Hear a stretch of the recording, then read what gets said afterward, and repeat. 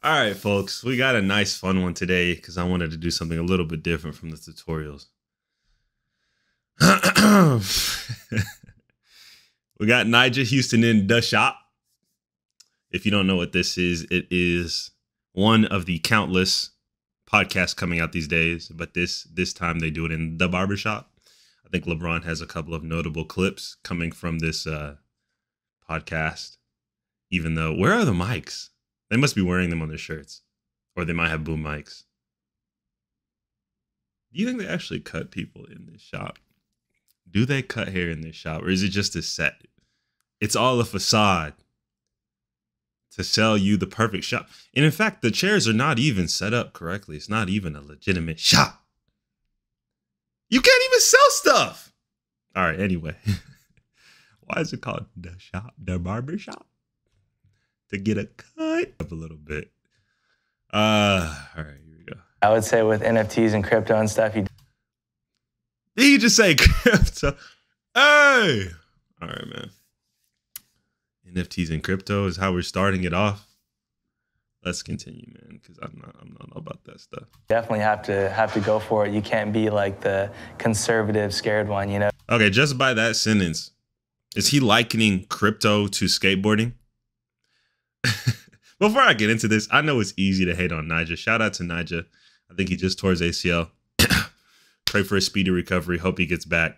We're going to clown him a little bit, but I don't hate him. I think Nyjah's past the point where you can say he's your favorite skater without having the Ryan Sheckler effect. Him being so polarizing that it's not cool to like him. Like, you can't say you're a Bengals fan now because they're a legitimate contender for the Super Bowl. So with the spill out of the way, let's clown on him a little bit. I think he's an amazing skater. He's a little bit better than Steve Barber, but let's continue. You just got to go for it. Hey.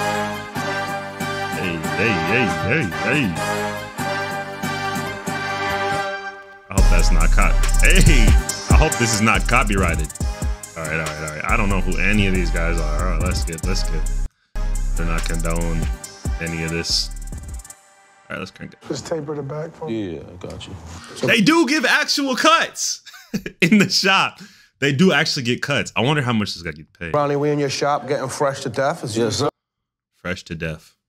You know, being famous, I don't know if it's all that's cracked up to be, because you have to act cool. These guys have to act cool. Like, do you think he would say fresh to death normally? You like to do? I don't know. Glad y'all, thank y'all for joining me. Who you got coming through today, man? I know you always got a trick up your sleeve. We got Nyjah coming in. Okay, hold on. We got Nyjah coming in. Is this a household name for these guys? Come on, dude. Brownie Blends. Keep the video moving, man. Nyjah Huston. Nyjah. Hey, it's right there. What up, broski? What up, brother? You good, brother? Good to see you. All right. I'm sorry I'm pausing it so much. There's a lot to unpack here. Was he standing on the shot? They say, roll. All right, take one, barbershop. And then he's like, oh, who you got coming in today, Brownie Blends?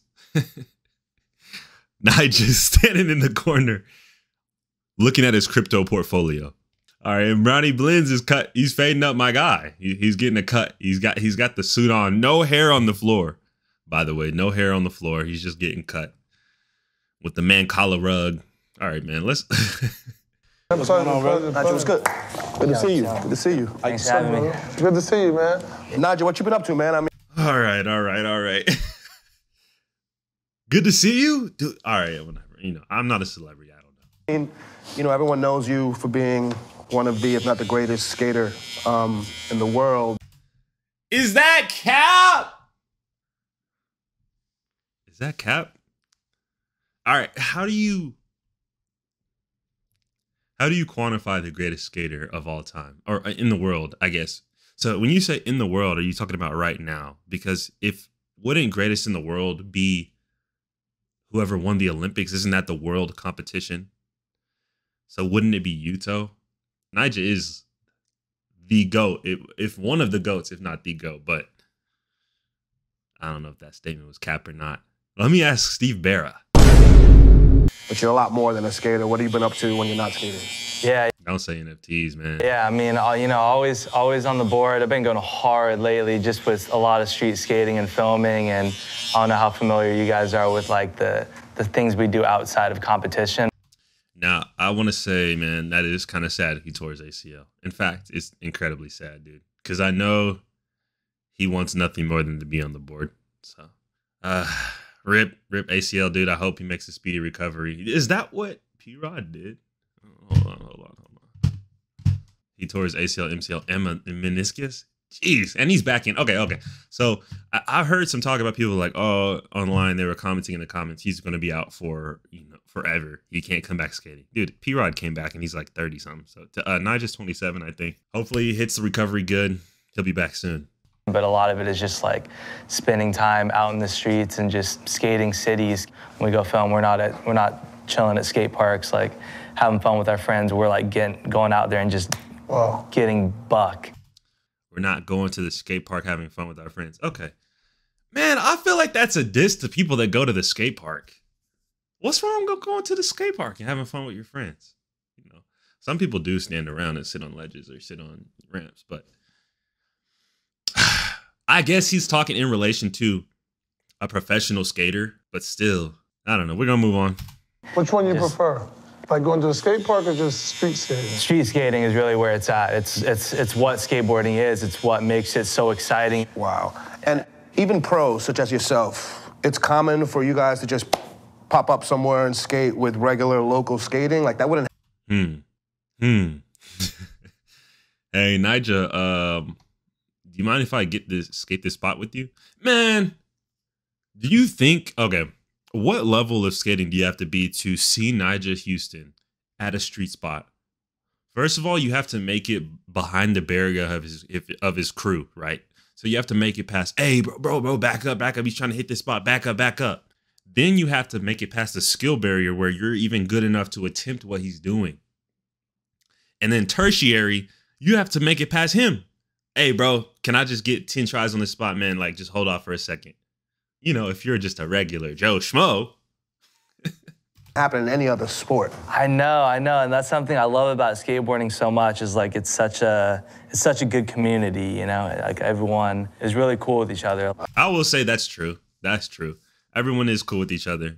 For the most part, there's some people that pull up to the skate park that are they just don't rock with you. But for the most part, I think the skateboarding community is one of the coolest communities out there. Shout out Rodney Mullen. Oh, that's dope. Man, get this off my screen. You're in the competition to stay in the moment. You're listening to music. What type of music are you listening to? Listening to either hip hop or house music. Dude, this dude really pushes his house music. You pick which one. Just depends. It kind of just depends on the mood, how I'm feeling that day. If I'm trying to like really be hyped in the moment, I'm probably gonna throw on like Pop Smoke. Got it. Like just get as juice as possible. Rest in peace, Pop Smoke. Yes, rest in peace, absolutely. He was a legend. And then if I'm trying to maybe get in like more of a flow of things and kind of calm down a little bit, maybe I'll throw on some black coffee. Dope. All right. This guy says dope. Hey, Brownie Blends. What is black coffee? I don't even know what is black coffee? I just had some nice espresso. It's flowing through my veins, and it's probably why I'm making this video right now.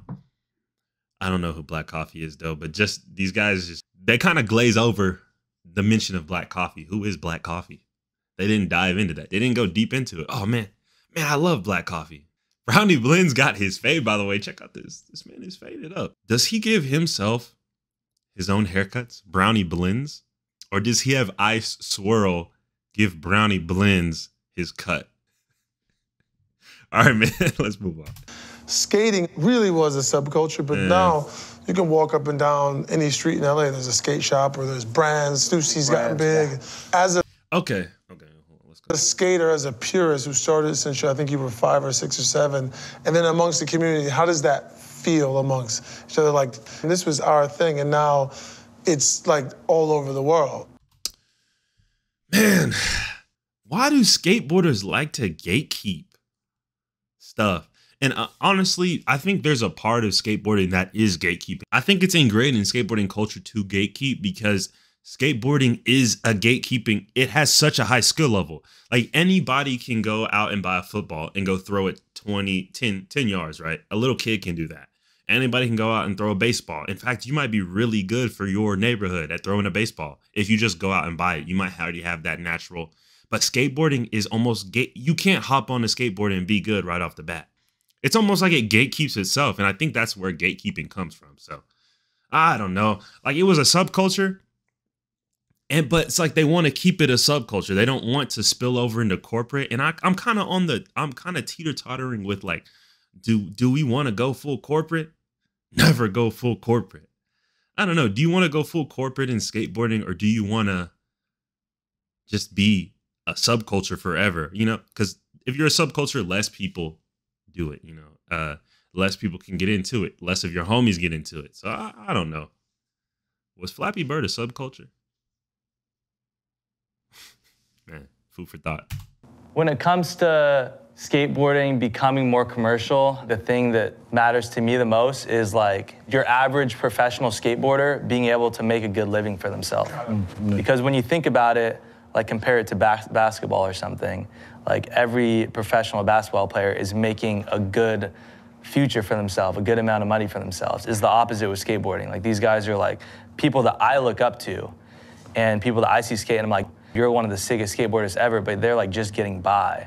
And that's something that I've always thought was kind of wrong. And I mean, I'm one of the few that has kind of gotten bigger outside of skateboarding to make a good living for myself, but I want to see that happen with a lot more skaters. I like that point. I like the point that he made where, you know, now I have no idea how much these guys make. I haven't even done the research and I'm not going to even begin to guess how much they make.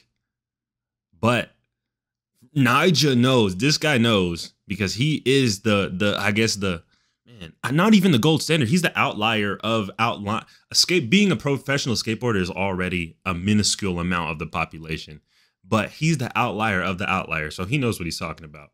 So if his homies are not getting paid, I guess, dude, there's not a skateboarder getting paid on the level of it. You could be a second string NFL player. You're getting a lot of money for what you do, you know.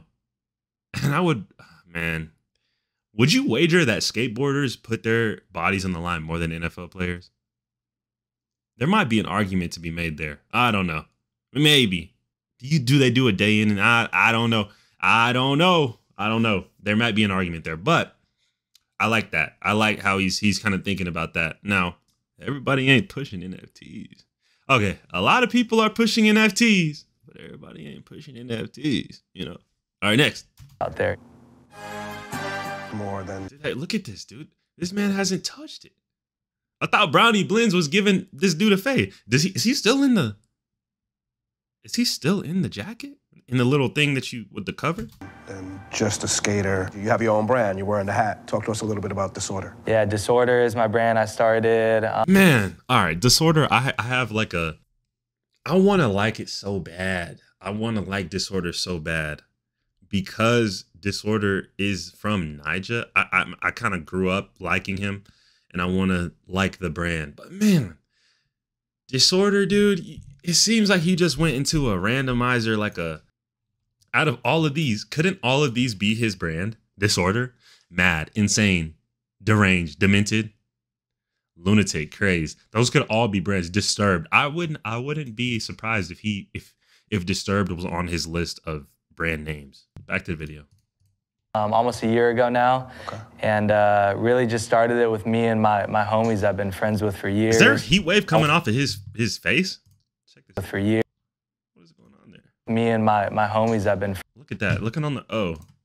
And really just started it with. He's thinking hard about the NFT. Me and my homies I've been friends with for years.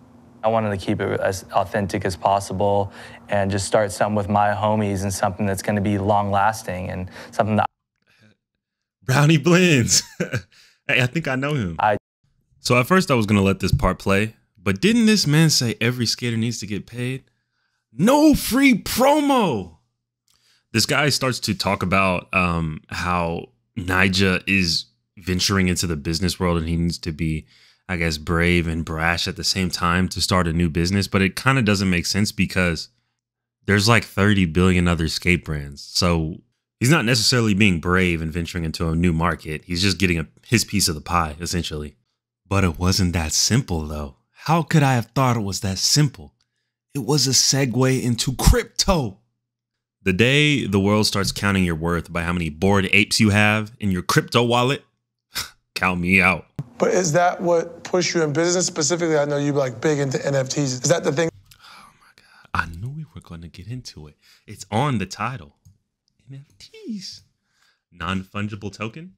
Is your token fungible? If it is, I don't want it. That drives you there too is just like, I'm gonna go for it. And it is crazy how successful some people have gotten off of it. And I'm ¿Cómo se dice? Rug pull? Jokers are swindling people. They're taking your money. If you buy an NFT and it's not a Bored Ape or a CryptoPunk, you're getting robbed. In fact, if you buy a Bored Ape or a CryptoPunk, you might still be getting robbed. Not financial advice. still learning more about it myself, but I'm just happy that I'm not too late on it. You know, you gotta keep up with the times nowadays. What is it about NFTs that's make it so hard for the average person to grasp? Okay, hold on, Brownie Blends. Hold on, Brownie Blends. Did he just say what's so hard for the average person? Are we saying you're not the average person, Mr. Brownie Blends? Is that not a Hanes Go Tagless shirt on under your jacket? Brownie Blends? No, I'm playing. I think he's above average. I think he's he's Brownie Blends himself, the celebrity barber. Brownie Blends, the celebrity barber. Yeah, I mean, it really can be confusing, you know? I mean, it's hard to tell, like, what project. Hey, I keep on missing that shot. Is yeah, he getting cut? It really can be confusing, you know? I mean... Okay, he's not. He took the thing off. I wonder if they coordinated black outfits, white shoes. They had to. I guess that's the barbershop. Yeah, okay, I'm tripping. That's the barbershop. That's the barbershop uniform. It's hard to tell, like, what projects are actually going to be long-lasting and which ones are actually going to be worth buying and investing into. I mean, no matter how much you like the art piece that you're buying, the digital art piece, you still want it to hold value. Yes, absolutely. And last thing before we wrap, is there one park, rail, something you haven't hit yet that you're dying to hit? He laughed because he said park. He's like, dude, look at his eyes, dude. He's enraged right now. Did you just ask me if I want to hit a park? Did you just ask me if I want to hit a park? Don't you know that skateboarding is about street? We're getting crazy in the streets, man. Don't you know that? Did you just ask me about a park?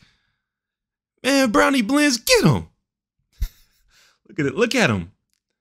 Man, Brownie Blends, get on this guy, man. Get this guy off my... Man, why is he asking me these questions, man? Do I look like I skate park? You've been trying? Look, like, you asked me about a park, dude. Do you think I'm about to hit a park?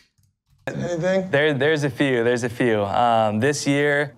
What would these guys... Do you think these guys know the names of spots?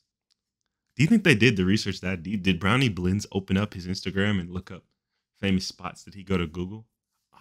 Did Brownie Blends talk this whole time? He did. What are we saying? It's honestly been a year where I'm just like as hyped as possible on getting as much footage as I possibly can. And there's always so many spots that are on my mind that I want to hit. And there's some big ones. There's some big ones. Absolutely. There's a Nyjah. All right, we ain't doing this. No. We're going to skip this one because they raising a water and some lemon. Little kids, this is a water with lemon in it. Drink water with lemon. Okay, water with lemon. Hey, Brownie Blends. Wait, go back. Hold on. Oh my gosh. This is Brownie Blends unhinged in the flesh. Hold on, go back. Ah! Brownie Blends. What is he doing? That's the video, man. I just wanted to do a fun video for today because I know, I'm laughing. Hopefully you guys laughed. If you laughed, smash that like. Nah, I'm not that type of person.